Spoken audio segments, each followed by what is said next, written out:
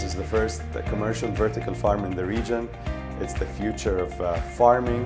We grow indoors. We give the plants the optimal conditions so we can grow all year round. We offer a wide range of microgreens, all type of leafy greens we could grow. So lettuce, mint, herbs, and in microgreens, kale, arugula, radish, mustards, coriander.